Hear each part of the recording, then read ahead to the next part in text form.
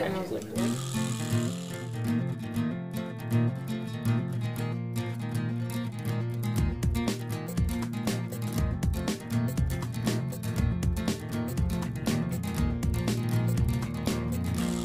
My name is Stephen Wyber. I am the Director for Policy and Advocacy at the International Federation of Library Associations and Institutions. We are a federation made up of associations of institutions. We have the dual roles both of providing a space where professionals from around the world can get together, can look collectively for answers to the challenges that we're all facing, and to act as an advocacy organisation, making sure that external stakeholders understand what libraries can do, but also what libraries need in order to be able to fulfill their missions. So first of all, in terms of what are the main benefits of open GLAM, including open access, sharing, reuse of cultural heritage,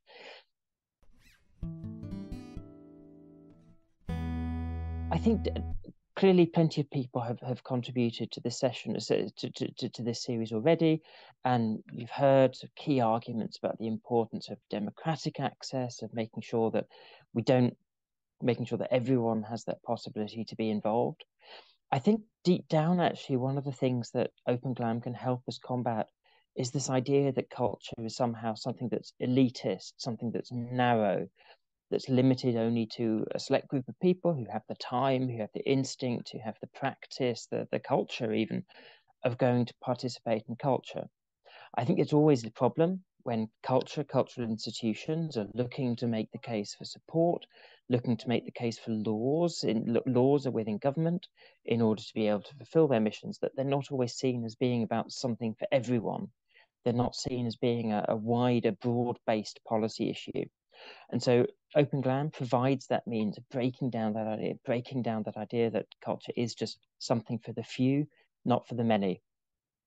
A further benefit of this, I think, is that also it's making clear that Open GLAM, that culture is not something that we want to keep for ourselves. Open GLAM provides a means of recruiting other people, other actors, other players with a wider range of skills.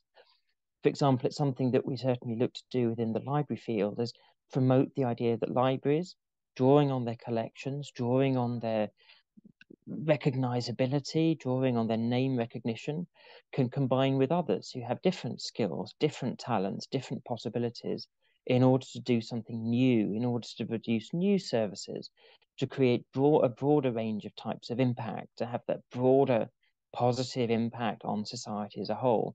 Again, this is something that is facilitated when libraries are able to open up their collections, are able to actually work with others. So I think there's two key aspects in addition to all the answers, all of the arguments that you'll have already heard, that I said it's a way of combating this image of culture as an elite thing. And it's a way of recruiting, of really making sure that we are drawing on all available talents, all available energies in order to realize the potential of culture as a driver of development. In terms of what the barriers are, again, there's been some really excellent work that's carried out so far, in particular by people like Andrea Wallace, talking really with institutions, talking with them about what they've tried, what they've not managed to do, the hesitations, the barriers, the blockages that they faced. I think one of the things that comes out of that, and one of the things that I know that we think about in general, is the risk of it just being sometimes a question of a lack of imagination. It's a new way of doing things. We've got very used to, and indeed, people know the images of the more traditional libraries, the original libraries, where the books are chained to the bookshelves in order to stop too many people accessing them, in order to prevent theft. We have seen this shift, this overall to flip towards, rather than chaining things down, letting them fly free. This is nonetheless something that it continues to require an effort, that the collection is something to be used, that it needs to be used now rather than simply preserved in order to be used in the future. This is pretty key if we're to show the value of the investment that we're making. I think there's also an issue which again comes out in what Andreas says, comes out in what others say. There's a risk that we follow the logic that, well, maybe if we keep something locked up, maybe if we keep it hidden away, we can make money from it in the future. It's the logic of Jack and the Giant Beanstalk and the magic beans, that maybe if we keep it for ourselves, there is that magical profit, that pot of gold or whatever in the future that will come to us. And the problem is that firstly, this is deeply uncertain, but also it does actually have a real cost right now. At the same time, I don't know, clearly a lot of institutions are facing a pressure to be able to show that they are able to make their own money in order to justify continued public investment. That can certainly lead to a logic of saying, well, we are trying to retain things, we're trying not to lose potential to earn money in the future. This is something, I don't know, the sense is, and the data certainly points in the direction of this not being a good strategy. For the most part, this isn't actually something that will help because, first of all, as we know, making things open, providing access actually is a great way of bringing people in to the institutions as a whole, of raising awareness, of raising interest, and also the likelihood of being able to make money on a more commercial market is relatively limited. So we need to banish this from our heads, this idea that yes, if only we keep things back, if only we keep things locked away, somehow in the future they're going to make a lot of money. It's not going to happen, and in fact it poses costs in the short term which turn into costs in the longer term. I think a final thing, which may be a slightly controversial thing to say, I'm conscious that often there can be a sense that by keeping things locked away, this is a way of sticking it to Google. This can be a way of preventing major technology companies from using content, from benefiting from content in one way or the other. Now, of course, that's understandable. There's a lot of fear, there's a lot of concern about the way that major technological companies work. And certainly, I know as IFLA, as the library sector as a whole, we certainly have deep concerns about the lack of transparency, about the way that some algorithms work, the impact that these have on people's experience of the internet, the impact that these have on the right of access to information. The problem is locking things away is not necessarily the most effective way of trying to get back at these companies. And indeed, when you put things behind paywalls, you tend rather to benefit those users with deeper pockets and disadvantage those who don't have the resources to actually use materials to make the most of materials. And so I think we also just need to get over the idea that making things open is just giving a present to major tech companies. It isn't. It's actually more likely to provide a bonus, to provide a benefit for the smaller players, for the individuals, because in the end, if the tech companies want something, they have the resources to actually pay for it.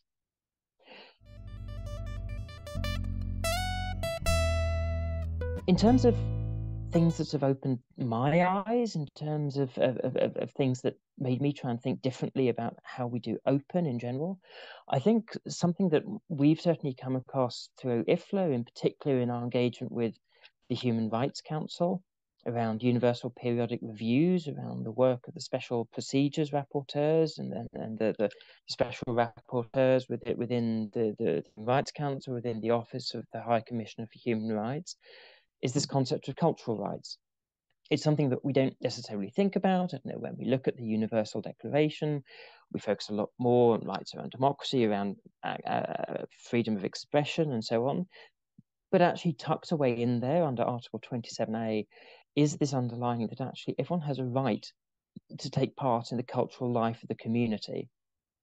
And this is it's a really important thing. Of course, as it's near the end, it tends to get forgotten a little bit.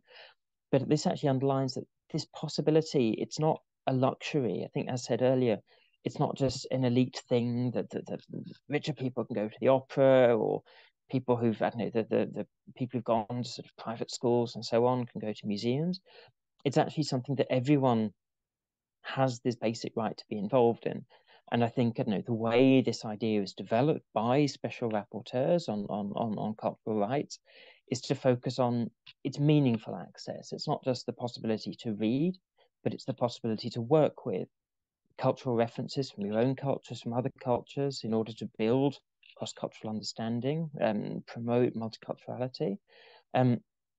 It's this idea that you need to have, that this is a fundamental part of people fulfilling their own potential, of living together.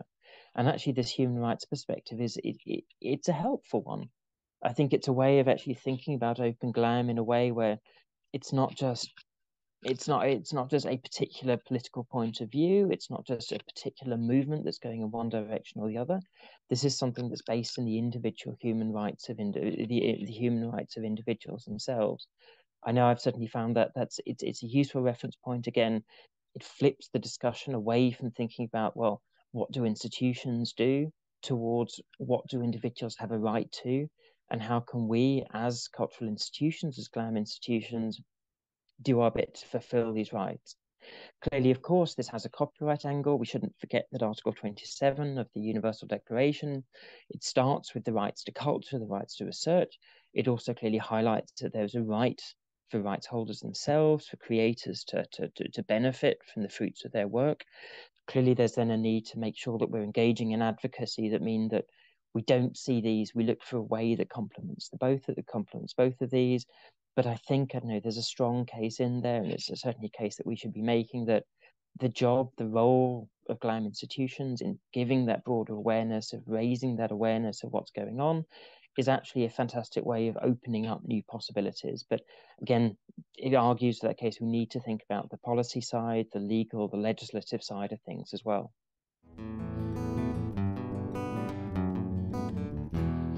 In terms of what the personal message is to those hesitating to open up collections, I think a really crucial thing here is that I think, as said, this is a human rights issue. There is such a thing as cultural rights.